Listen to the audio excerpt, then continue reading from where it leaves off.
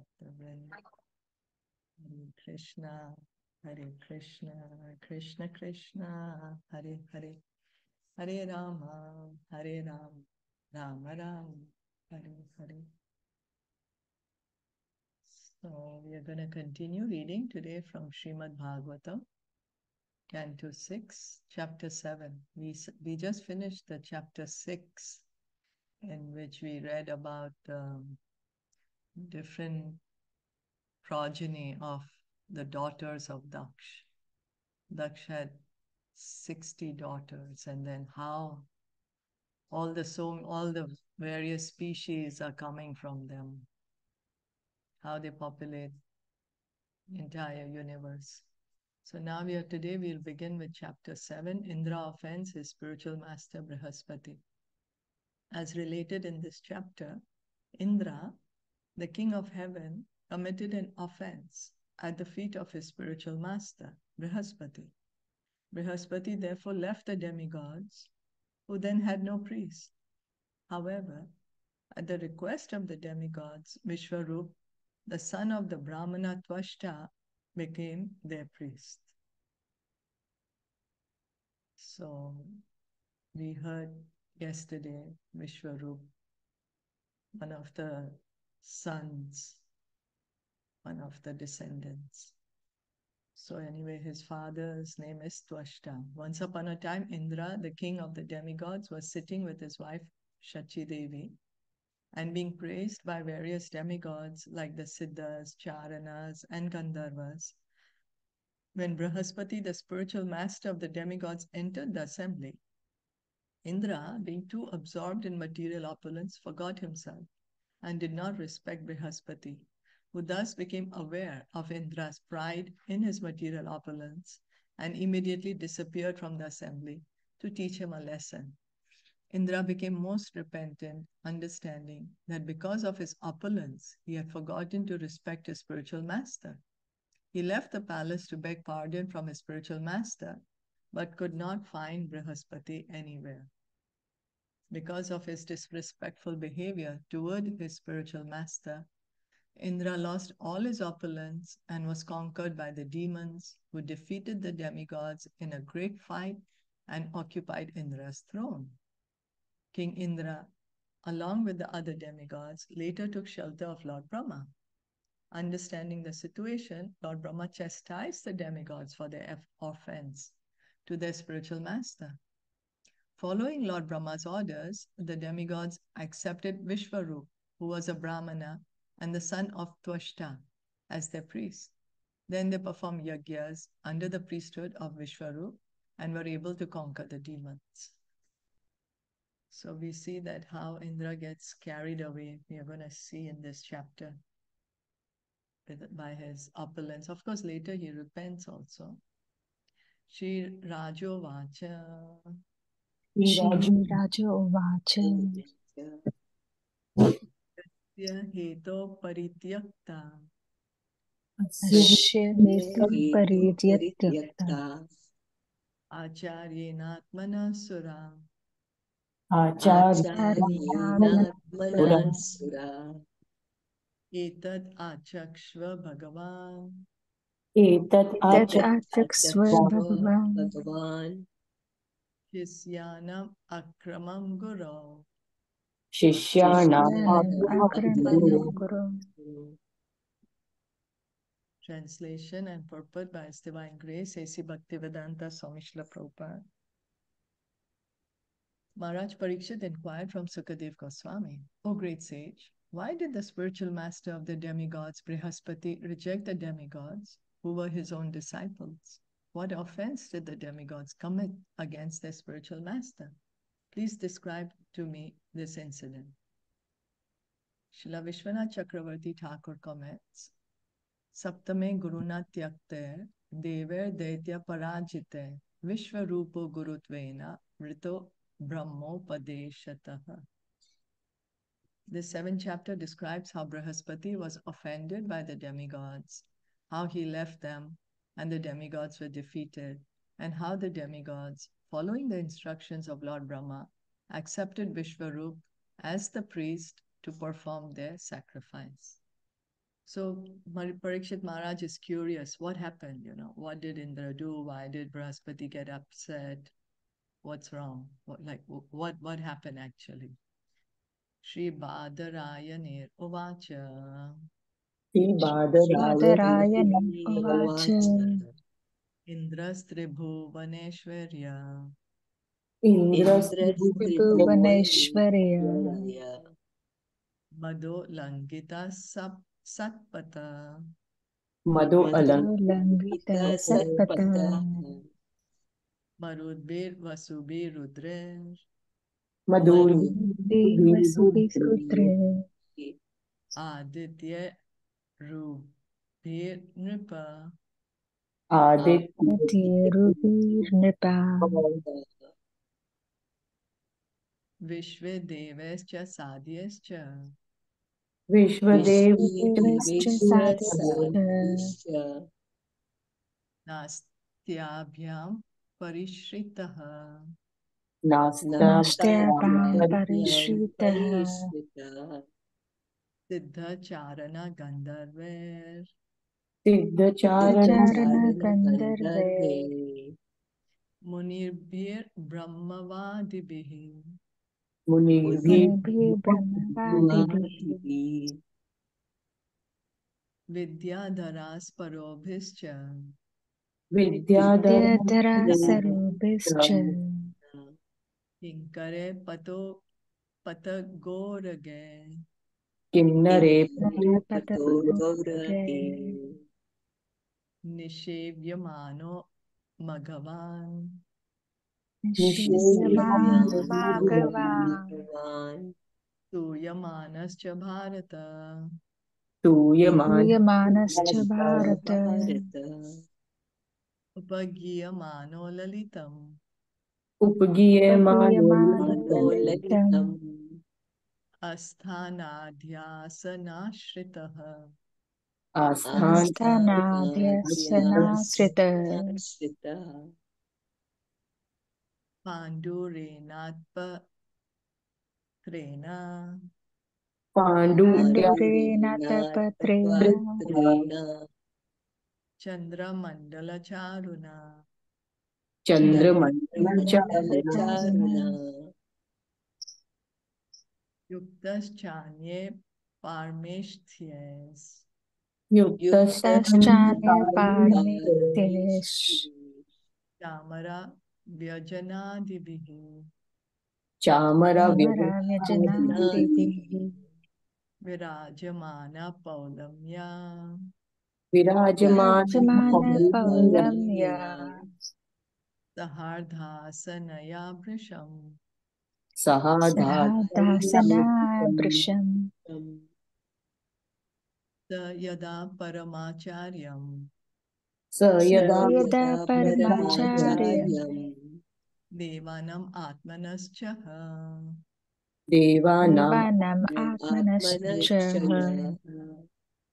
Nabhya Nandata Sampraptam Nabhyam Nabhyanandata Sampraptam Pratyuthana Sanadibihi Pratyusthana Pratyuthana Sanadivihi Vachaspati Munivaram Vachaspatim Vachaspatiം Munivaram Surasura Namaskritam Sura Surasura Namaskritam Nocha Chala Indra Chalasanat Nocha Indra Pashyan Api Sabhagatam. Pashyam Pashyan Api Sabhagatam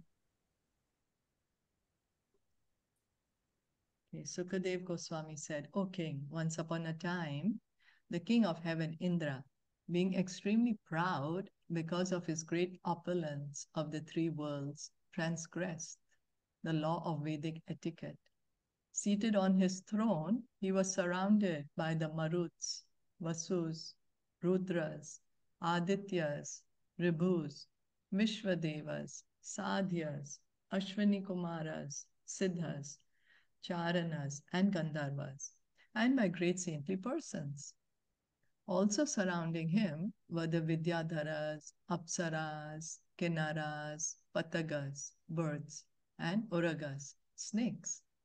All of them were offering Indra their respects and services, and the Apsaras and Gandharvas were dancing and singing with very sweet musical instruments. Over Indra's head was a white umbrella as effulgent as the full moon. Fanned by yak-tail whisks and served with all the paraphernalia of a great king, Indra was sitting with his wife, Shachi Devi, who occupied half the throne, when the great sage Bṛhaspati appeared in that assembly. Bṛhaspati, the best of the sages, was the spiritual master of Indra and the demigods, and was respected by the demigods and demons alike.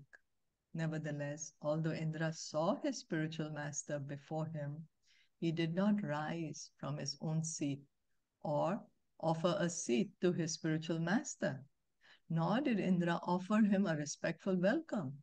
Indra did nothing to show him respect. So here Indra is being surrounded by all these great personalities of the universe, so many and so much opulence.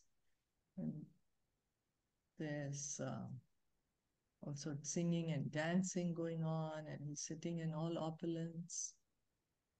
His wife is sitting with him, and Bṛhaspati comes, but he's somehow not able to show any sign of respect to his spiritual master. No kind of welcome. Tato nirgatya sahasam. Tato Nirgatya sahasa. Kavir angirasa prabhu. Kavi Kabir Angirasa Prabhu. Prabhu. Ayayo swagraham tushnim. Ayayo swagraham tusnim. Vidwan Shri Mada Vikriyam. Vidwan Shri Srimad Vikriyam. Bṛhaspati knew everything that would happen in the future. Seeing Indra's transgression of etiquette, he completely understood that Indra was puffed up by his material opulence. Although able to curse Indra, he did not do so. Instead, he left the assembly and in silence returned to his home. So what happened? What did Bṛhaspati understand? What happened to Indra? That Indra is like he insulted him and he was very much proud and involved in his and he forgot his shishtachar. Like he was not welcomed properly. He was not respected properly like how he should be, Bṛhaspati. And he saw that what was happening in the future, he also knew. Yeah, Indra showed no sign of respect, and Bṛhaspati could understand that Indra has become proud now. So many people are respecting him, like so many personalities of the universe are giving him so much respect, so much worship, so much honor. So he's gotten like kind of carried away that he's not able to even welcome his own spiritual master. So then Bṛhaspati, although he could have cursed him, he doesn't curse. He just goes back home. Tarhi eva pratibuddhyendro. Tarhi eva pratibuddhyendro. Guru helanam atmana. Guru helanam atmana. Garhayam asa sadasi. Garhayam asa sadasi. Swayam atmanam atmana. Swayam Atmana. Shilpa ji, Hare Krishna. I just wanted to say one thing that can you please scroll up to the shloka that is written in English? Now there is this dot in the dot in the second line. There is a dot under H. So that means that this is Naha. Naha. Yeah, like a little, because those two dots are there. Atmanaha. That means, yeah. That means that two Okay. dots are there. Yeah. Okay. Yeah. Hare Hmm. Krishna. Okay. Thank you. Atmanaha. Yeah. Thank you.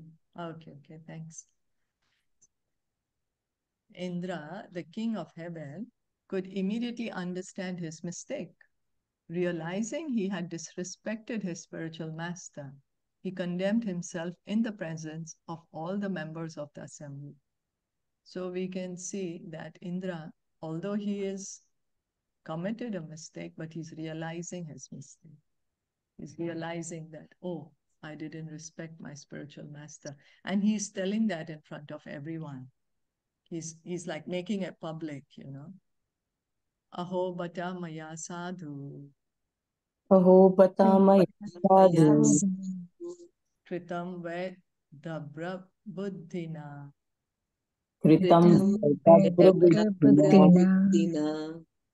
yan may aishwarya matena, yatmaya Maheshwarya matena, Matena. guru sadasi ka kritaha. guruhu Guruः Satasi Katakritah. Alas, what a regrettable deed I have committed because of my lack of intelligence and my pride in my material opulences. I failed to show respect to my spiritual master when he entered this assembly, and thus I have insulted him. So now we can see Indra is also surrounded by all these great personalities, and he's also admitting his own mistake in front of everyone. So, which is nice, because sometimes we may commit an error, but we may be still not willing to admit it. But here he is regretting it publicly. Ko gridyet pandito lakshmim, ko Gridye Pandito Lakshmi. trip ishtapa paterapi, tripishte pati yayaham asuram bhavam, Yaham yayaham asuram Asuram bhavam Bhavam. nityodya vibudeshwaraha. nityodya Nityodhishvaraha. Although I am king of the demigods who are situated in the mode of goodness, I was proud of a little opulence and polluted by false ego. Under the circumstances, who in this world would accept such riches at the risk of falling down?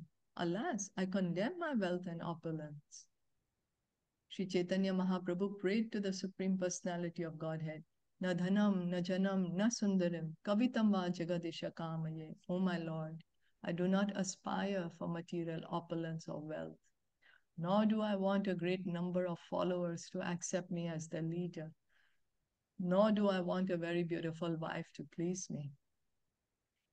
So Lord Chaitanya, Srila Prabhupada here in the purport is mentioning Lord Chaitanya's Shikshashtakam prayer, the fourth prayer, the fourth verse, Na dhanam, na janam, na sundaram.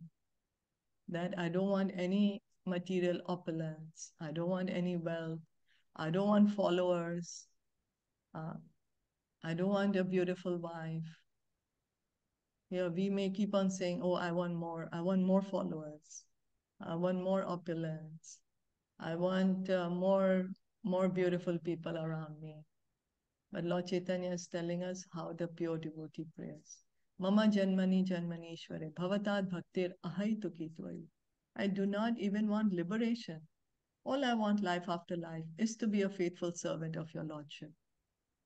So Lord Chaitanya is saying the heart of the pure devotee. Pure devotee is not even seeking liberation. He is seeking to be with Krishna. He wants to render devotional service. That's the eternal position of every living entity. To be the servant of the servant of the servant. According to the laws of nature, when one is extremely opulent, one becomes degraded. And this is true both individually and collectively.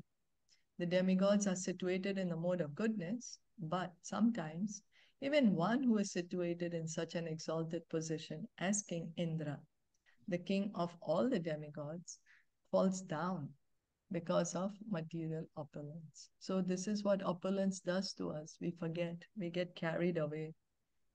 We get carried away by the moment. Oh, I'm being glorified. So many people like me. So many people worship me. So many people adore me. So we get carried away by that. So here, that's what Indra is regretting. He's saying, oh, I got carried away. What's the use of getting all this? Better not have all this then.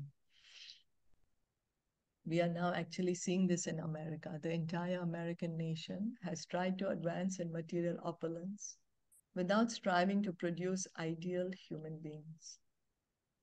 The result is that Americans are now regretting the wholesale criminality of American society and are wondering how America has become so lawless and unmanageable. As stated in Srimad Bhagavatam, Canto 7, Chapter 5, Text 31, Nate vidu swartha gatim hi Vishnum. Persons who are unenlightened do not know the aim of life, which is to return home back to Godhead. Because there's so much advancement, there's so much material opulence, so much comfort, quality of life improves, but one forgets the main aim of life. But what's the main aim of life is to go back home, back to Godhead. One forgets to see that.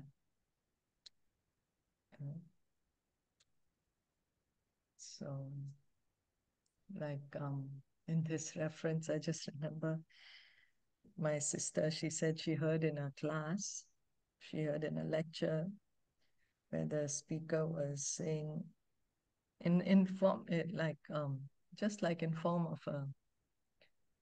of a kind of a joke, that how we forget the main things. That Sherlock Holmes and his assistant Watson, they're going on a camping ground. So they're there in the nice area, very nice, in the camp area.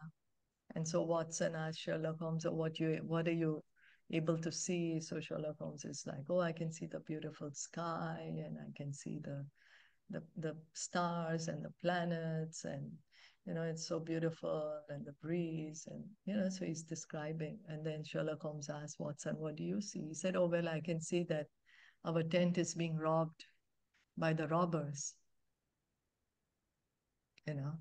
So just to show that sometimes we get so carried away by the unimportant that we forget what's the most important, the aim of life, to return home back to Godhead. We get so caught up in everything around us that we forget, oh, but what's my aim actually?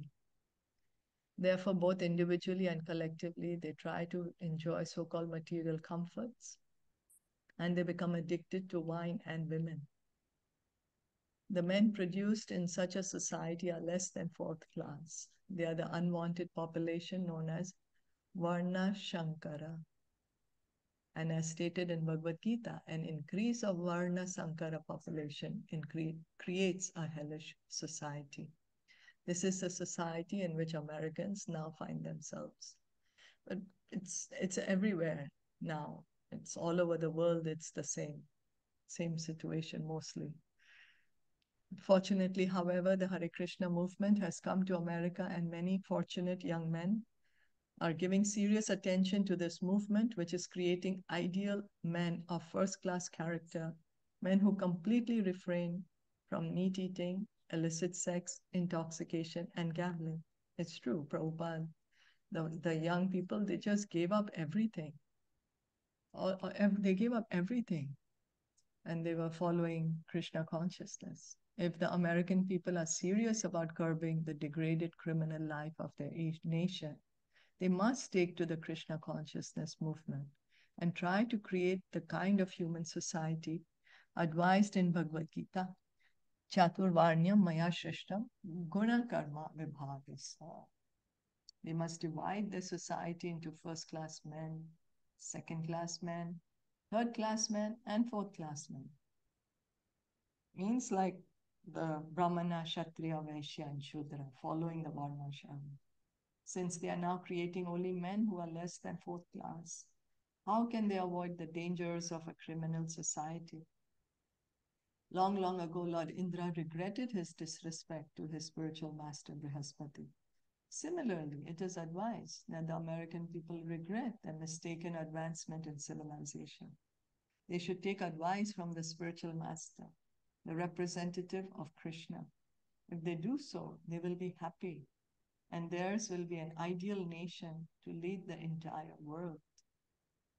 So Prabhupada is saying to bring the focus back into what is actually important, the aim of life, to go back home, back to Godhead. Ya Parmeshtyam Dishana. Shilpa-ji. So what they're telling here is that there are in the present time the people are even lower than the Chatur. So that means that they're even lower than the Shudras, right? Yeah, because we are not following any Vedic system anymore, right? We Yeah. are not following. We don't have these divisions of Brahmana, Kshatriya, Vaishya, Shudra. We are not following the regulative principles. So the society itself, the entire society has become like that now. Okay. Not following the Vedas. But then we Not used to say that following the we all are born as Shudras, but now it is written that we are even lower than that, right? Yeah, Okay. Okay. yeah. Because not following the Vedic instructions. Okay. Hmm. Okay. Yeah. Thank you. Yeah. Ya Parmeshtyam Dishanam. Yeah, Parmeshtyam Dishan. Adhitishtan na kanchana. Adhitishtanna Kanchana. Pratyuttishtet iti bruyor. Pratyuttishthit iti bruyo. Dharmam tena param vidu. Dharmam tena param viduhu.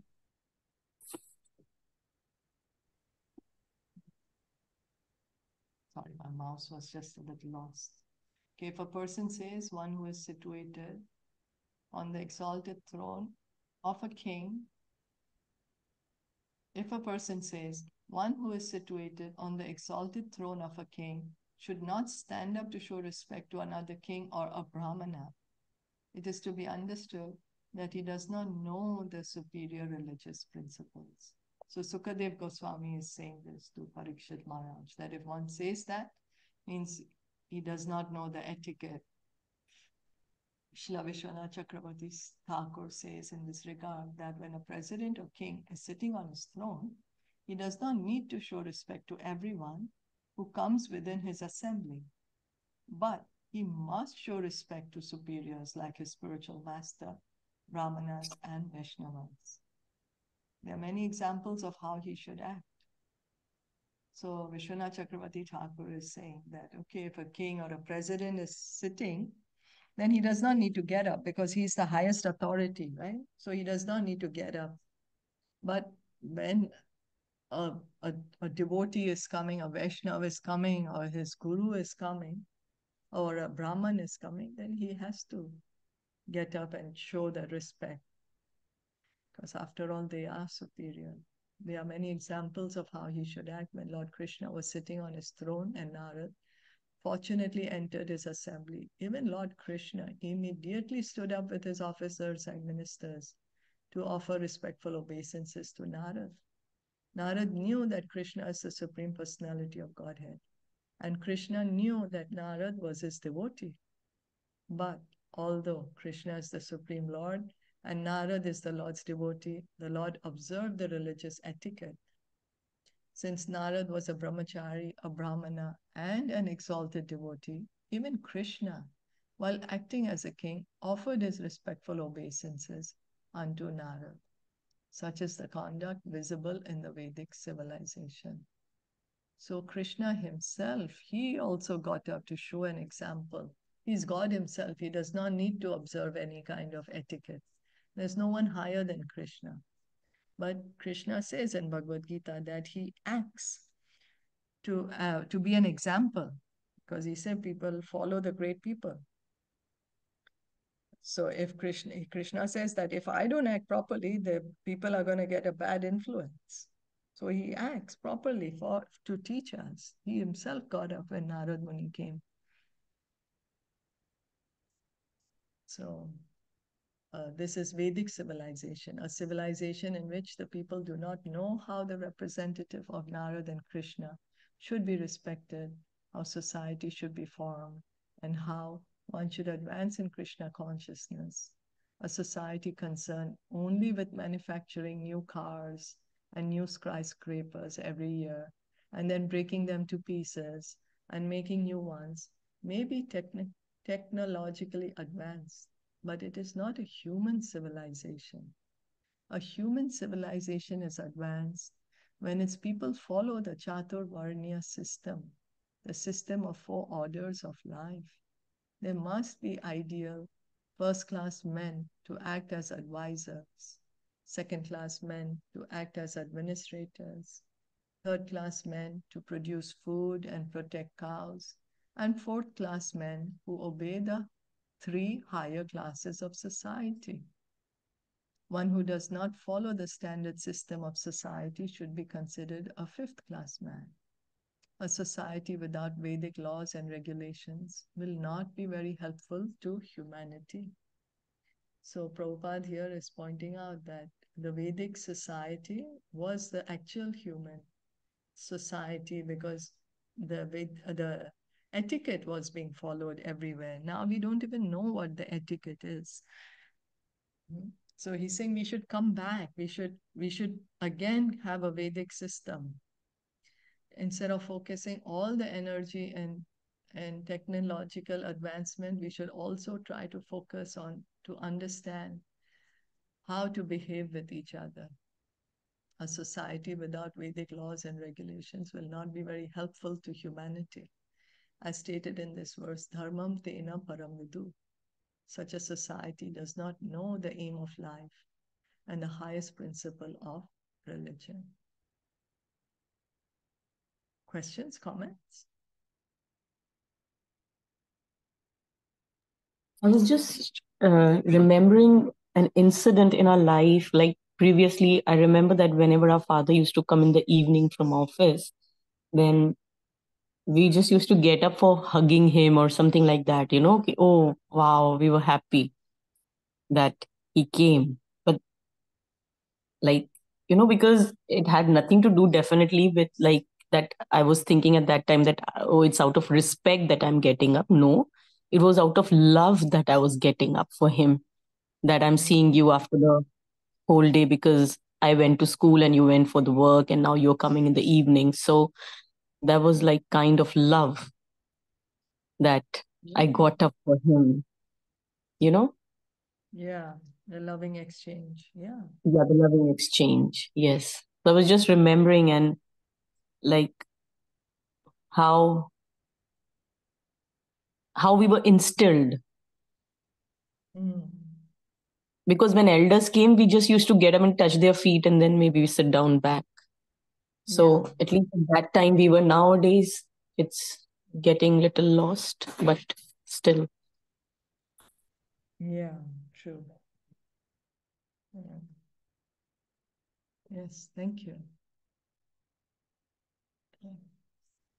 Tesham kupatat deshchanam.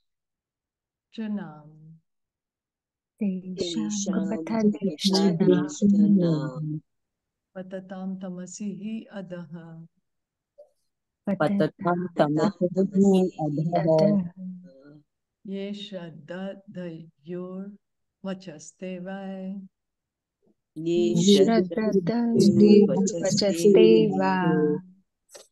Majanti ashma plava iva. Majanti ashma plava iva. Leaders who have fallen into ignorance and who mislead people by directing them to the path of destruction, as described in the previous verse, are, in effect, boarding a stone boat. And so too are those who blindly follow them. A stone boat would be unable to float and would sink in the water with its passengers. Similarly, those who mislead people go to hell and their followers go with them. So Sukadeva Goswami is saying this to Maharaj Parikshit. As stated in the Vedic literature, Bhagavatam, Canto 11, Chapter 20, Text 17, Nirdeham Adyam Sulabham Sudurlabham, Labham Sukalpam Guru Karna Dharam.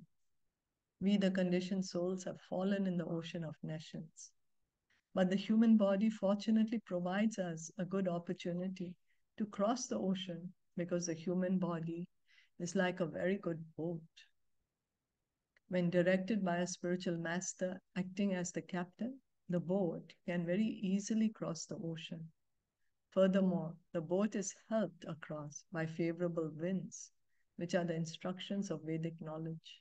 If one does not take advantage of all these facilities to cross the ocean of nations, he is certainly committing suicide. So this body, this human body is given to us. It's designed specifically for us to get out of this material world. That's why it's being called like a suitable boat. You know, like when we have to cross the ocean, we need a nice big boat, nice ship to cross the ocean. So this material world is the ocean, and the body is like a boat. And the captain, that's the spiritual master. Under his instructions, if we act, then we can easily cross the ocean. Then, what are the favorable winds? That's the Vedic, the scriptures, the Vedic knowledge. So all the facilities are given to us, that this body is suitable enough. We have suitable ears to hear about the glories of the Lord. We have suitable tongue to chant the holy name. You know, we have hands and legs by which we can engage in worship. We can go to the temple. We can clean the temple. So we have a suitable body. And we are given facilities, that we have scriptures like Bhagavad Gita, we have Srimad Bhagavatam, so many scriptures, the Puranas are there. And then we have the spiritual master. So, and then if we don't take this advantage, then the Vedas are saying we are committing suicide. One who boards a boat made of stone is doomed. To be elevated to the stage of perfection, humanity must first give up false leaders who present boats of stone. So a stone boat is not going to float, you know. A boat which is made of stone is going to sink. So we have to make sure that what kind of a boat are we getting on. All of human society is in such a dangerous position that to be rescued, it must abide by the standard instructions of the Vedas. The cream of these instructions appear in the form of Bhagavad Gita. One should not take shelter of any other instructions, for Bhagavad Gita gives direct instructions on how to fulfill the aim of life. Lord Sri Krishna therefore says, Sarva dharman parityagya mam ekam sharanam raja. Give up all other processes of religion and simply surrender to me. Even if one does not accept Lord Krishna as the Supreme Personality of Godhead, his instructions are so exalted and beneficial for humanity that if one follows his instructions, one will be saved. Otherwise, one will be cheated by unauthorized meditation and gymnastic methods of yoga. Thus, one will board a boat of stone, which will sink and drown all its passengers.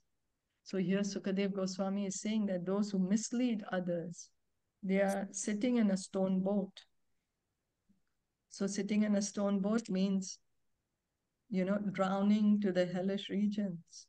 And then not only people who are sitting on this stone boat will drown, but their followers together will also drown. So that's why it's so important not to mislead anyone. Yeah, Sukadeva Goswami is here saying that. The leaders who are themselves in ignorance and who are misleading the people.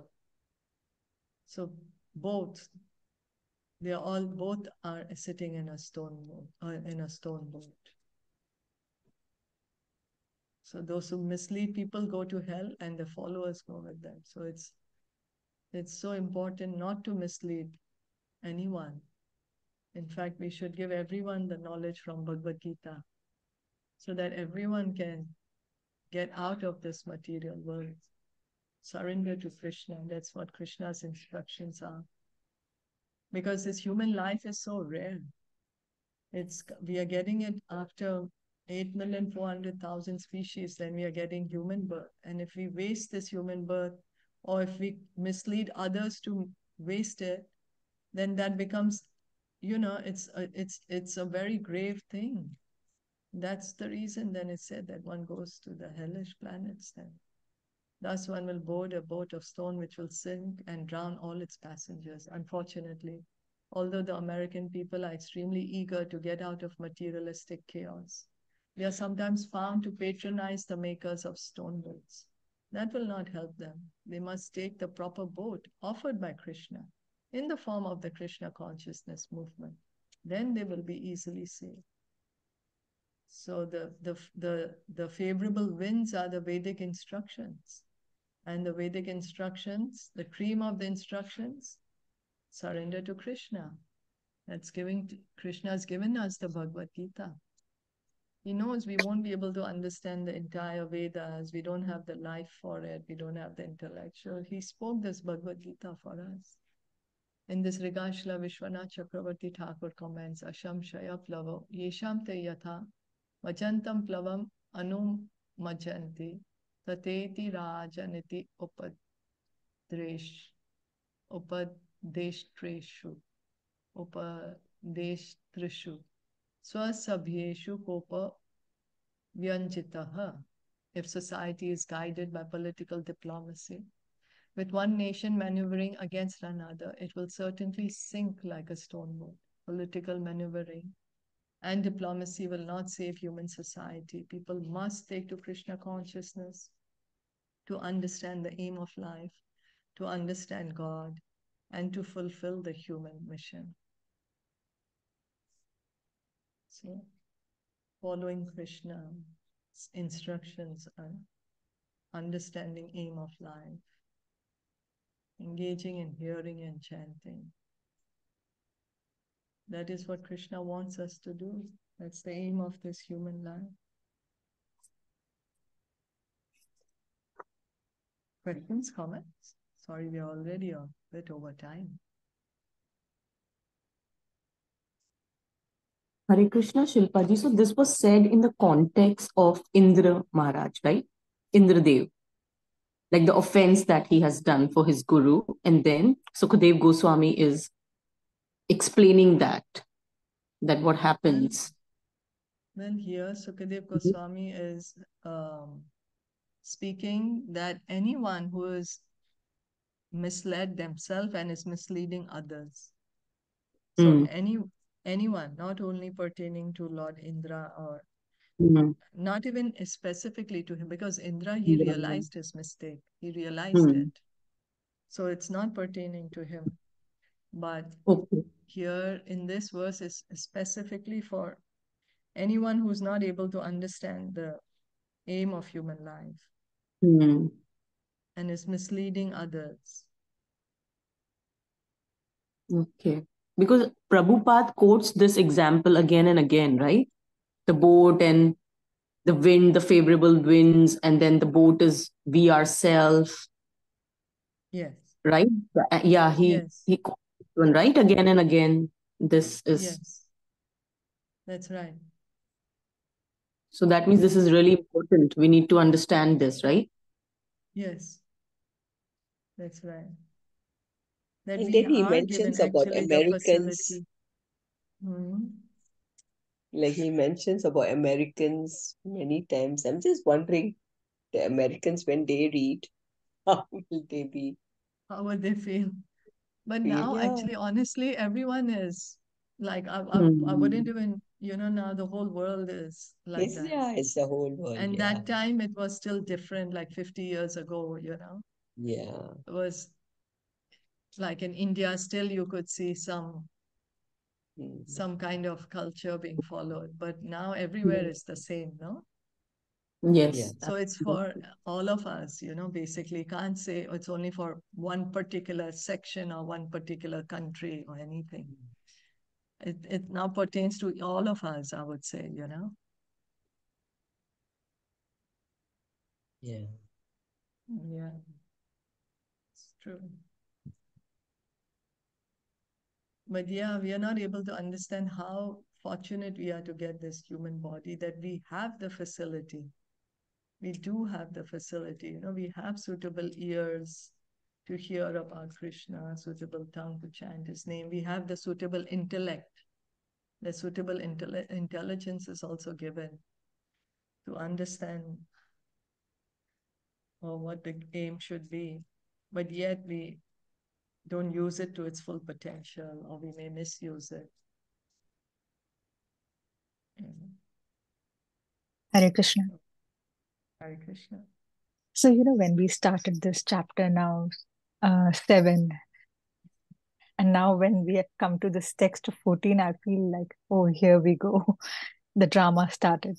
So, I mean, I'm like just seeing, how before Daksh had his sons and then they were renounced. Again, he had his sons, they were renounced. And then they are talking about he decided to choose to have daughters now because they don't have to go into that renunciation, and they have to be devoted to their husbands and not endeavor separately. But that was those times. Now we all are, like you're saying, on the same platform.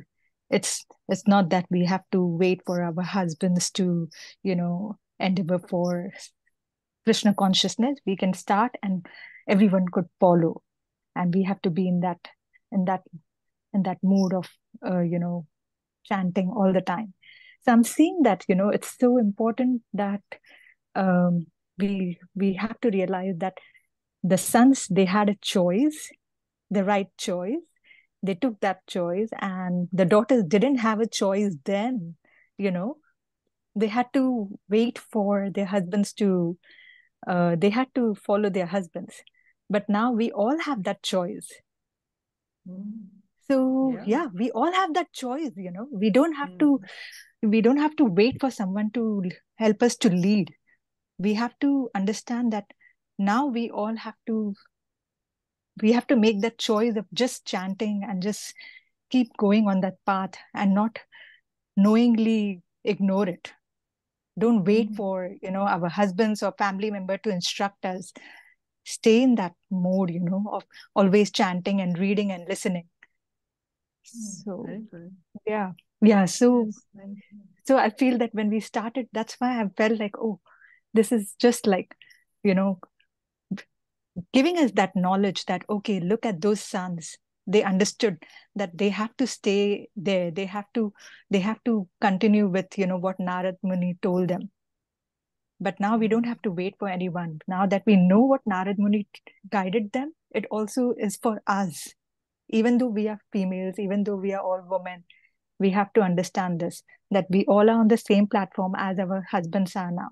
Our choices matter. Our choices matter. And then everyone will follow. Yes, Yeah. thank you. So true. Because after all, we each are spirit souls. We may be in Yes. the body of a Yes. woman or body of a man, but after all, Yes. each of us are spirit souls. Yes, thank you. Yeah. Hare Krishna. Thank you so much. Hare Krishna. Srimad Bhagavatam ki jai, Shila Prabhupada ki jai, Gaur Bhakta Vrinda.